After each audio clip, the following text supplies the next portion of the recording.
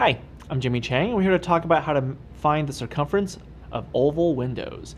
Now, when it comes to circumference, and of course, depending on how, the ovalness of the window, but assuming that it's circular, you want to use the circumference formula, which is going to be c is equal to 2 pi r.